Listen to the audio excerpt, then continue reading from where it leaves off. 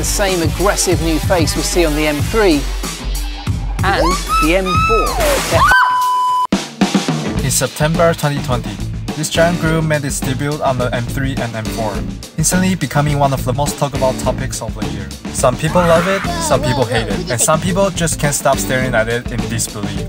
But one thing's for sure, it caused a lot of controversy. Despite the memes circulating on the internet, BMW didn't seem to care at all and actually made those memes come true. So why did BMW choose to design the grille this way? Was it down for the performance? Maybe. Well, the M3 and M4 cooling system is top-notch, with 7 radiators total in the front and the cooling ducts for the front brakes, and the main radiator core was moved closer to the front for more efficient cooling, which made the grille taller. But if we take a closer look at it, you can see the bumper beam blocking off the middle of the radiators. Once it's painted to match, the grille isn't much bigger than the ones on previous models. What? And get this, the new electric car don't even need the giant grille for cooling, which doesn't justify BMW's design decisions. I'm not saying it can be bigger, it just needs a better design execution. Need an example? Oh, that's hot! That's hot!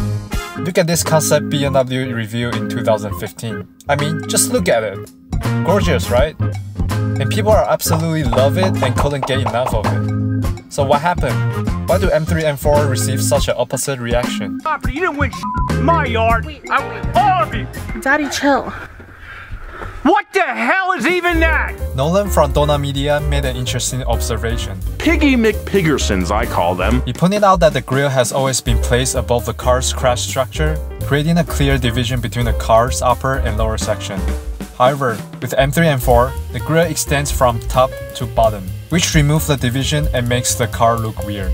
In my opinion, regardless of the crash structure, as long as there's a clear division between kidney grille and lower grille, it will look like a BMW again, just like the CSL concept car. It has a clear top and bottom. Looks beautiful. Nice. But when you look at the M3 and M4 and newer BMW lineup, it's hard to see the division. And all of that is just about the grille. In recent years, BMW has tried to push their new bold design language across their M cars and flagship models, which have abandoned a lot of their signature design elements, such as halo lights, And it's gone! the Hoofmeister kink, And it's gone! and L-shaped taillights. And it's gone! What? It's gone. It's all gone. So what is BMW's response to their controversial design? It turns out, they did it on purpose. The chairman said they designed their car this way to get people talking, as it's part of their strategy to get media and public attention.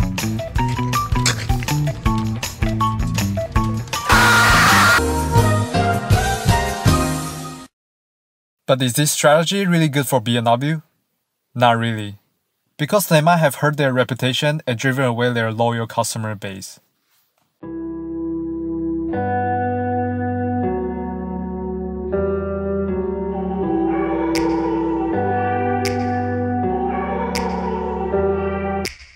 Take me back to a place where I felt at home. Take me back to a day when we weren't alone. Take me back to an age when the world felt small, way back before we blew it all. Take me back to a place where I felt at home. Take me back to a day when we weren't alone. Take me back to an age when the world felt small, way back before we blew it all. I'm not suggesting BMW shouldn't take risks with their designs, and I also understand that design must respond to stay relevant and competitive in the industry. But as a car brand with a rich and long history, they should never forget who they are, and they should learn from their past successes and continue to evolve designs that are both innovative and visually appealing, while also connecting with their loyal customers on a deeper level. The better way for BMW to get people's attention is to be iconic. And to be iconic, they should avoid being controversial. In the end, it's just appearance. The other most important thing for a car is how it's drives. And as we all know, that's what BMW is known for.